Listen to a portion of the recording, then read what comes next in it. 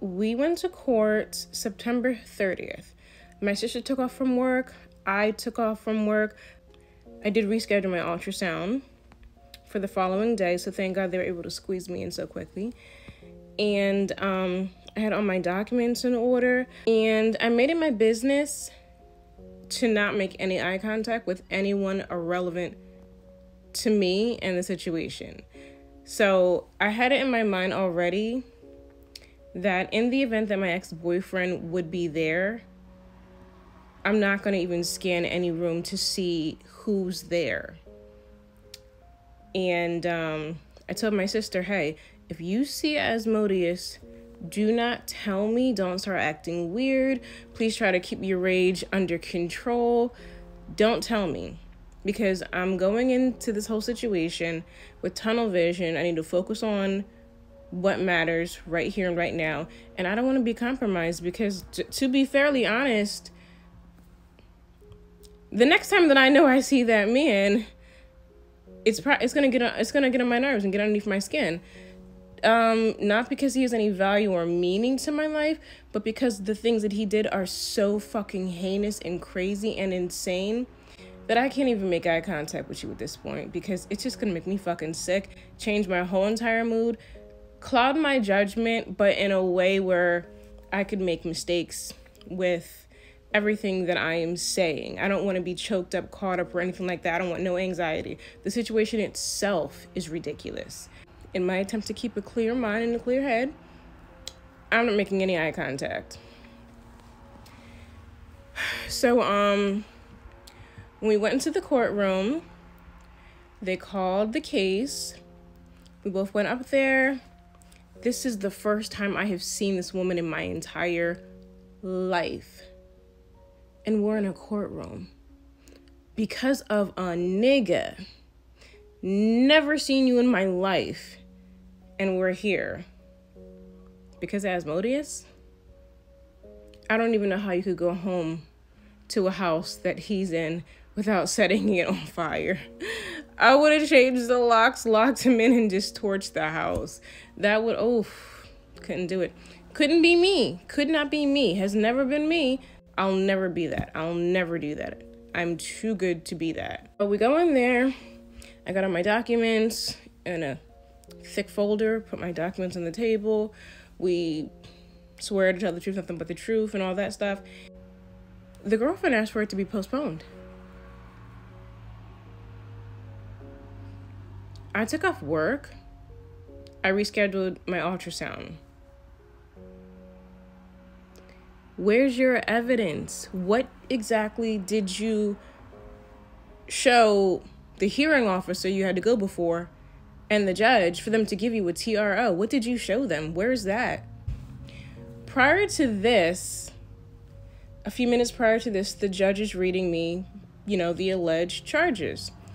She says cyberbullying, and then she says stalking. That was the only thing that got me to put my head up wait, what the fuck did you just say? Stalking. She didn't say cyber stalking. She said stalking. And then it's all coming clear to me now. So that's how you got a TRO. That's why your kids are listed in your TRO.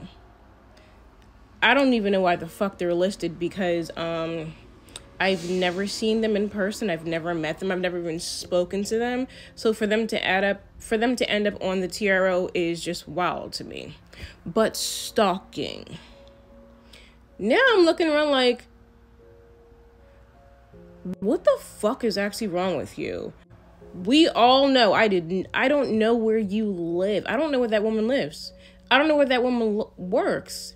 I don't know what that woman fucking actually really looks like in person. Because again, I'm telling you, I had tunnel vision. I made zero eye contact. I didn't even care to see your shoulder out of my peripheral. There is no need for me to look at you. There's no need for me to acknowledge who the fuck else is even in this courtroom. I don't need to look, because you're the one that has an issue with me. You're the one that's trying to ruin my life and my livelihood and my ability to feed my kids and pay my bills. Because I'm a nurse, I can't get restraining orders against myself. Like, I can't get a restraining order against me, and there's kids listed too. That severely jeopardizes my career.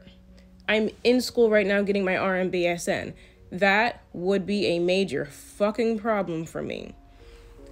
So this whole entire transgression of hers, I take as a serious ass threat. Did you really go before a fucking hearing officer though and tell them I was fucking stalking you? Are you fucking kidding me? I don't stalk nobody but payroll. Nobody but payroll. I don't stalk. And now it's making me wonder, because she told me that she had a stalker in California who Asmodeus was fucking. And the woman started showing up at their daughter's daycare center. So is this the shit you say all the time? See, again, if nothing else, I'm logical. If nothing else, I'm logical.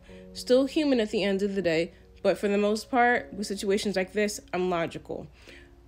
From my assumption, because I've never done this, I have to only assume, if someone were to stalk the girlfriend, fiance, wife, whatever, let's say it be a mistress, if that woman were to stalk the other woman, the primary woman, it would be a means of getting through to the man that's involved, the common denominator.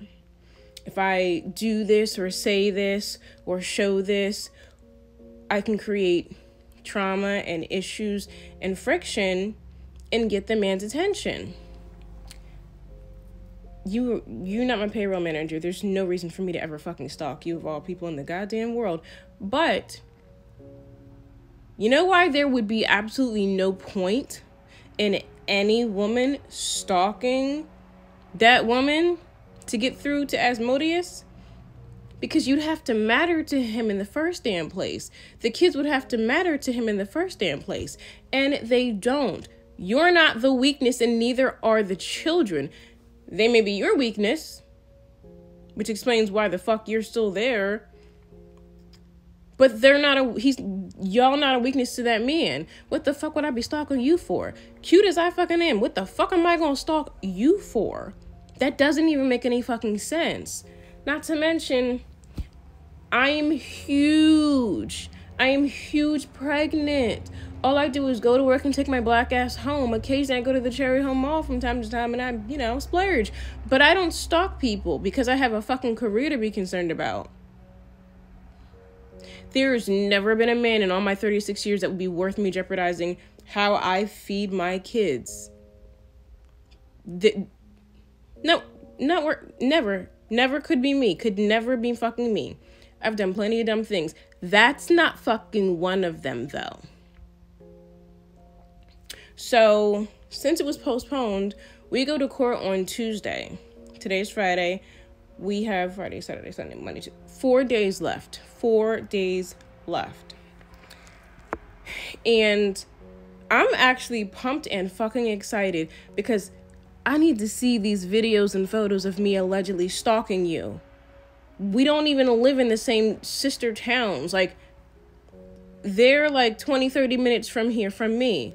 I'm not currently driving. How the fuck, why the fuck?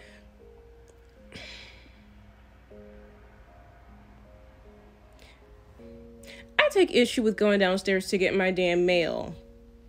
Why would I leave my house pregnant as I am to stalk you? That makes no sense. It is totally so out of my character because I would never do something stupid like that. Stalk you for fucking what?